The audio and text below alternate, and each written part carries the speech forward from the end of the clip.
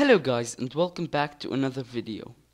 Before starting today's video, there's a website in which you can download every single presentation I make for each video. I'll put its link in the description below. Make sure you check it out. Today's lesson is about osmosis and active transport. Any biochemical process in an organism should take place in a solution. A solution is made up of a solvent and a solute. A solvent is a substance that dissolves a solute, while a solute is a substance that dissolves in the solvent. The more the solute in the same amount of solvent, the more concentrated is the solution. Osmosis is like diffusion, but with water molecules instead of other particles. It is the movement of water molecules from an area of higher water potential to an area of low water potential along the water potential gradient. And as diffusion, it does not require energy. Cells and osmosis. If a cell was surrounded by an area with less concentration, we call this solution a hypertonic solution.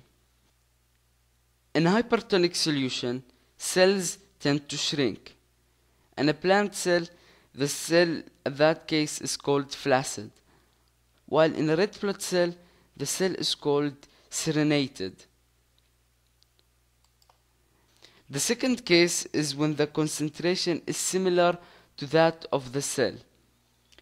The solution in this case is called isotonic, and the cells tend to look normal.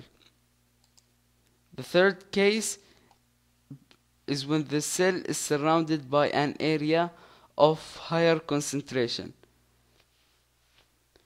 In a plant cell, the cytoplasm pushes against the cell wall. The cell in that case is known as turgid. In a red blood cell, when the cytoplasm pushes against the cell membrane, it bursts. This process is called hemolysis. Active transport. Active transport is the movement of molecules against the concentration gradient. It involves the use of proteins. These proteins are called carrier proteins. Active transport requires energy. Phagocytosis.